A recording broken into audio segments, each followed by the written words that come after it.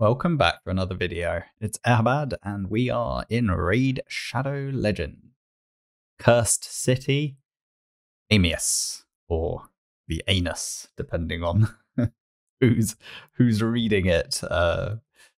Yeah, so obviously in the last video, I showed my first attempts at it, and I obviously got it horribly wrong in that video.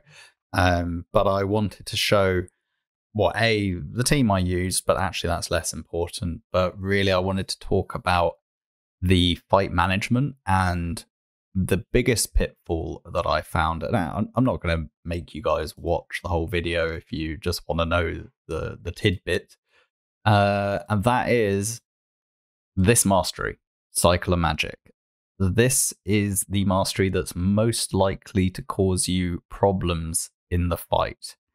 And this is where fight management becomes very problematic. And that's actually what was throwing me off repeatedly when I first tried the fight. I think I would have probably beaten it first time had it not been for that mastery, or at least within the first few tries. And then there's a few other points in terms of actually managing the fight. We'll go in and actually do a run quickly. Not the whole run, because it's a little bit slow in my composition anyway. I could probably speed it up now that I have a better understanding of the fight, but I wanted to talk through it. In the first form, essentially, there's a couple of things. The A2 is the main heal, so you want to have heal reduction before he uses the A2. The A3 is when it will convert the decreased attack into increased attack. Ideally, you'd have a champion that can then steal the increased attack thereafter. That is kind of quite important. I do think it really helps a lot to have decreased attack on the boss at all times. Just being cognizant of the fact that this A3 is going to make it into an increased attack. That said, from the second cycle onwards, our expectation, particularly because we'll have decreased attack on the boss, is he'll go A3, A2, A1, and then change form. And if we set it up properly, he will A3, A2, A1 again. Now, there's a couple of things on how to ensure that setup, and we'll talk through it on the fight. But those are kind of the fundamentals. Another thing, after he's done the A2 here, in the second form, we want to ensure that we have things such as strengthen up. That is when we could, in theory, use allied protection, because this abyssal construct is a real problem. That's the only time you're going to have issues in the fight, and this is essentially if this A1 kills someone, it resets the A3, you get put to sleep again. He'll then kill someone with the A1, put you to sleep, kill, back and forth, etc. So in the end, I had Venomage for heal reduction, and we only need it once per effectively 2 cycles. So you only need it once every 6 turns of the boss. So you really don't need heal reduction on all the time. The rest of the healing is very minor. And therefore, the most important things, in my opinion, is having 100% chance to land, or very high probability of landing it, and make sure that you get it on at that point. Because he'll only go from A3 to A2, you actually only have a 1-turn window, so it's really important that you get it on there. Obviously, if he's done the A3 to flip the existing heal reduction into continuous heal, you need to reapply it. So having it 100% chance or near enough is actually kind of important, I think. Then I found Strengthen was extremely valuable at being able to survive the A3. So Mithril is super strong there. Having 2 cleansers is pretty good overall, but you only truly need to cleanse once every cycle again. And then obviously you want to have some form of healing sustained to keep yourself topped up throughout the rest of the time. Now, as I mentioned, when he switches form, we want to ensure that he uses the A3 first, which means we need some buffs, but I would avoid having increased defense, and I'd avoid having strengthen up, because those will be flipped. If we go back to the skills, in fact, and we go to the A3.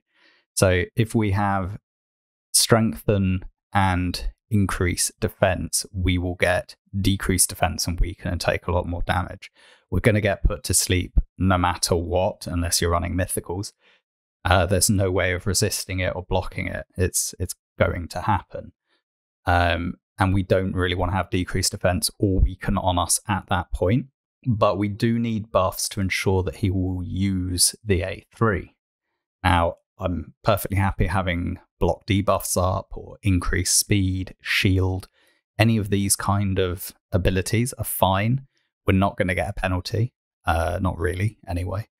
Block buffs is not perfect, but that's why we've got cleansers. So, it's important that we have some buffs that he forces the A3, but not so many buffs that we then get really badly hurt by the A2, which will, it has this mechanic that interacts with the number of debuffs that are on us.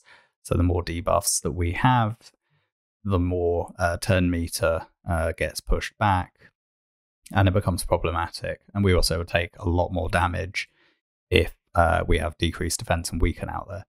So we do want to bring some buffs, but we need to manage them accordingly.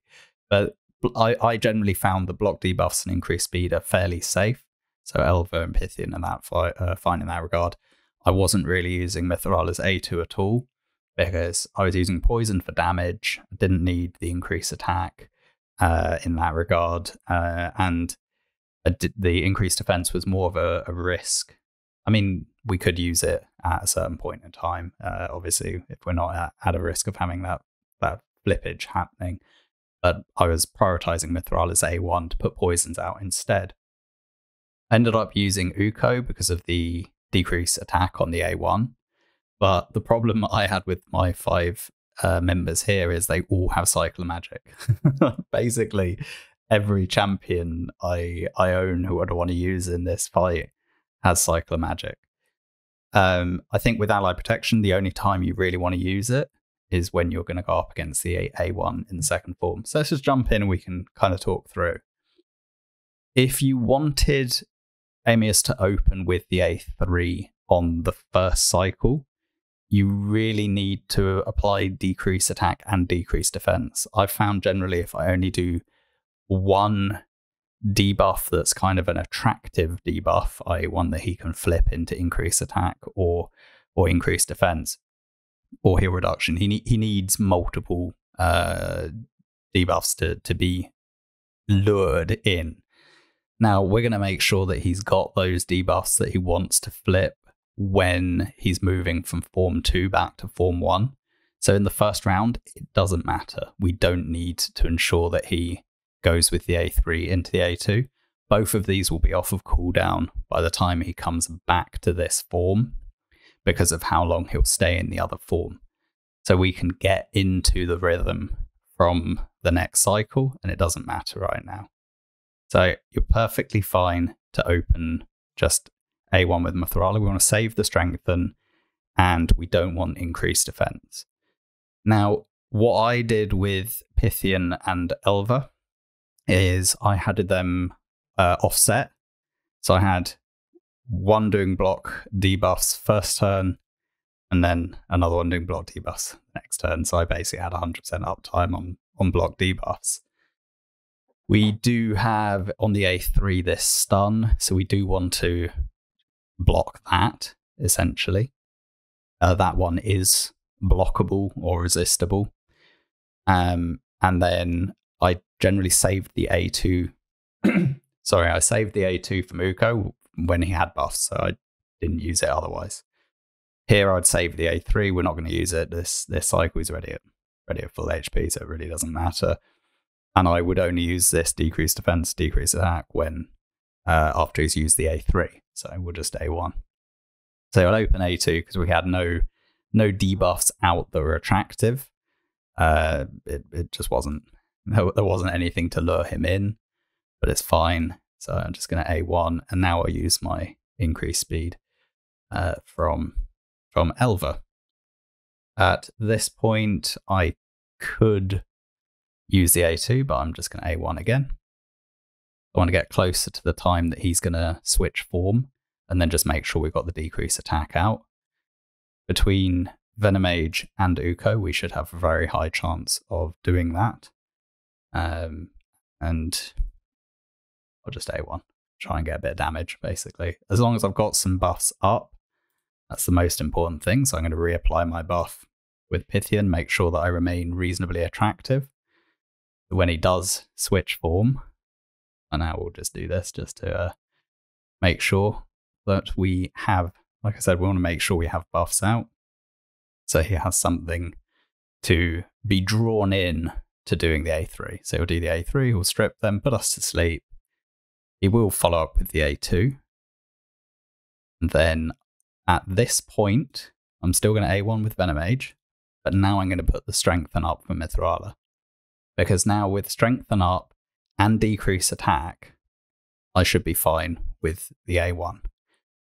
Other possibilities we could do would be to have someone with ally protection at that point, which would then help whoever the target is. I believe the target will be determined by the lowest HP. That's typically how targeting works. So you could run like a 6-star Awakened champion with the lowest HP to try and really draw that attack to someone that's going to have natural damage mitigation in that regard. All things to consider. At this point, again, he's going to now switch back to the other form because the Eclipse buff is now on its last turn. So he's going to go back to the other form and switch any decrease attack and decrease defense and heal reduction into continuous heal, increase attack and increase defense. So I'll keep going A1 with Mithrala. I'll keep using my block debuffs when I have them. A1 on Uko and A1 on everyone else, basically. And we'll get him to switch back. We'll flip them round. Now, at this point is the only time that I could use the A2 on Mithrala. It's safe that I can use it, but again, there's just no reason to. I'd rather get the damage from poison. Now, with Uko, I can go in and take away his his increase attack, rather. And then with Venomage, I need to get the heal reduction on in time for the A2. And that is the entire fight in a nutshell. It's about managing the turn order of the boss, ensuring we have decrease attack on as much as possible, ensuring we have either Strengthen, Pythian, damage reduction, ally protection, or a high awakened champion who's going to be targeted by the boss's A1, ensuring we have heal reduction up when he does the A2 in the first form. Then otherwise we're kind of just doing damage. So he's going to flip back. We've got enough buffs up. We'll do the A3 into A2. We'll then get Mithrala Cleanse to get the Strengthen out. We'll just keep using our abilities. We do want the decrease attack. We didn't get it. And obviously we take a lot more damage.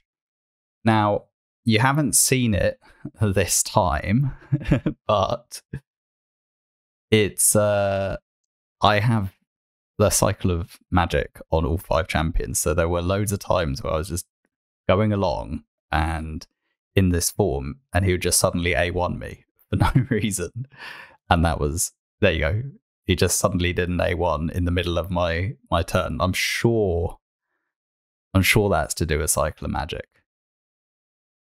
It's hard to tell because I didn't see any text or any proc to suggest that it was. But you can see it ruins the whole fight. Like, you just get wrecked, puts you to sleep, you miss the turn, and now he's healed, we're out of sync, we've lost the fight, basically, as a result of that. And I'm pretty sure that is down to cycle of magic. It's the only explanation I can have, because if we go back to the boss guide and we look in the second form, whenever an enemy's cooldown is decreased with an artifact, accessory, mastery, or skill, it instantly activates. Now, Elva was the one who activated it. I don't have a refresh accessory. I do have a blood shield, but that doesn't do anything for skills, for skill cooldowns. In terms of her actual active abilities, nothing's reducing the cooldown. So the only thing that is reducing the cooldown of a skill is Cycle of Magic. So there you go.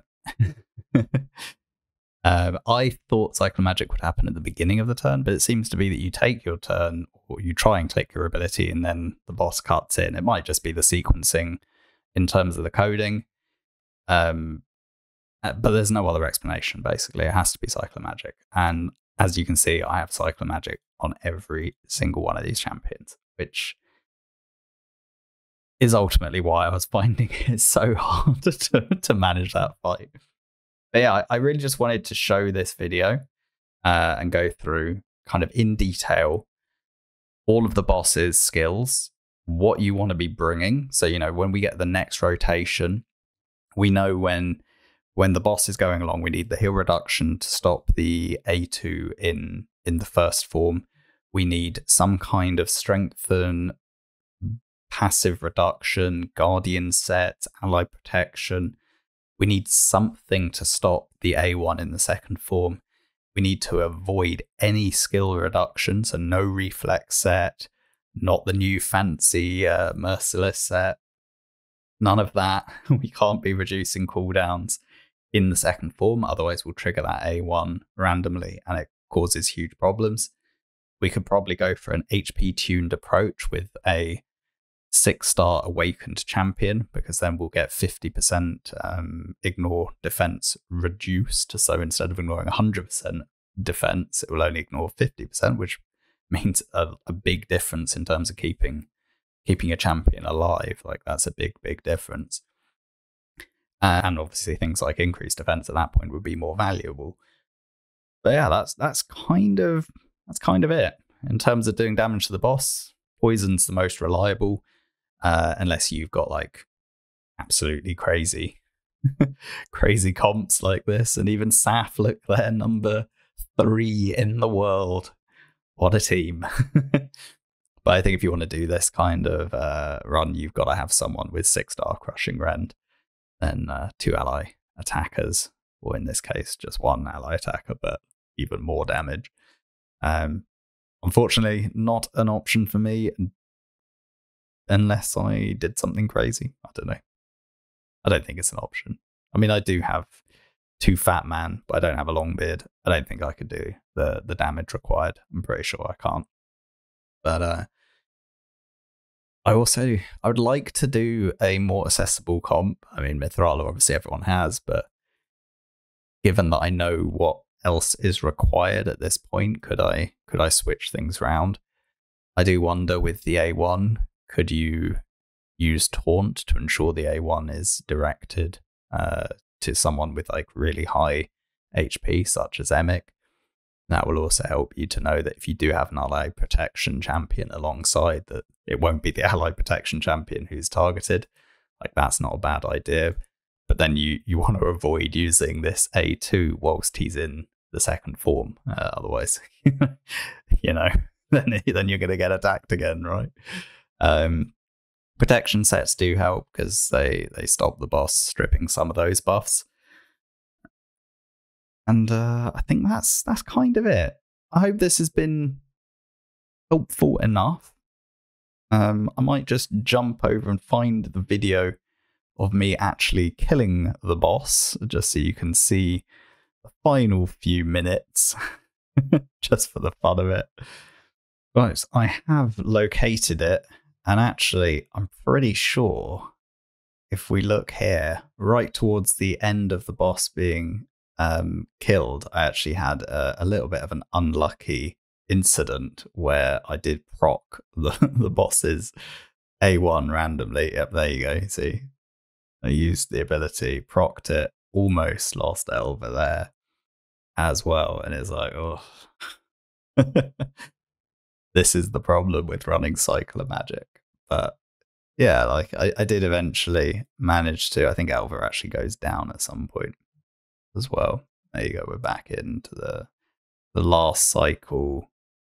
And you also need to make sure you don't kill him in the second phase as well. You want to kill him in this in this form, because if he's got the Eclipse buff up, he will revive. So you want to kill him in the first form as well. A little extra tidbit. Unfortunately, all the pieces were trash, but better luck next month. That's just the way it goes, right? One last thing that I wanted to show you, and I think it will be the next video, is I beat Sand Devil, and I used a long forgotten champion, a 5-star level 50 Drockle the Gaunt, making the difference. Now, technically, you can do a duo Pythian and a burner, but you have to have Pythian built in a certain way. I wanted to do it using the Pythian I have built for Tag Team Arena, so 6p Stone Skin, 90k HP. This build isn't enough to do the duo. If you do want to do the duo, you need a lot more HP, definitely north of 100k, I think a little bit more potentially. Don't know the exact limit, but I definitely was dying when I tried to solo it with this. I needed the support of extra champions. Anyway, I will do another standalone video on this stage, and please let me know in the comments, are there any other specific stages that you would like a in-depth guide or ideas or my thought process in doing them? I've still got 5 more keys today. I'm finding, Soul Cross is actually really hard. Like Secret Room 3, I can't do this until I book out my Fushan and Brachus unbooked, and then I don't have any other 6 stars. I did try to 3-man it. It didn't work. And then I think I can probably do this stage, although maybe not. I actually need to rank up Broodlord with that 50% chance to stun AoE could be coming in pretty nice here. But yeah, like they're all tough. All these rooms are tough. But I think I can now do Painted Pyro with the Creedon we got yesterday. Is going to be key for that. But yeah, they're all tough. And another one I did today was this Awaken stage, where you need 20 Awakening levels. It's a lot. Fortunately, I had 3 6 stars. But otherwise, I'd have struggled, to be honest. I don't know about these other Awakening ones. And again, we need a lot of Awakening levels. That's 11. I can reuse some of these with 17. I will manage to just about scrape through then. But yeah, like if you watch this, that's only 18. Actually, I need more. We'd then probably end up having to do something like that, but with some changes somewhere. But you know what I mean? It's like 20 Awakening is actually quite a lot. And here I don't have any of my 6 stars. I've got a couple of epics here. At least I can use Seer in all of these rooms, because one of the few champions that I've gone out and bought every single level. But yeah, definitely a lot more diversity of roster required. And I will be working hard to rank up some more champions. And I'm going to be using a lot more books, it looks like, as I need a much bigger roster built than I have previously bothered with. Anyway, I've rambled on long enough. For those who stayed to the end, I appreciate it. Thank you for watching. Please do comment, like, and subscribe. I've changed the order this time. And I'll catch you in the next one. Bye for now.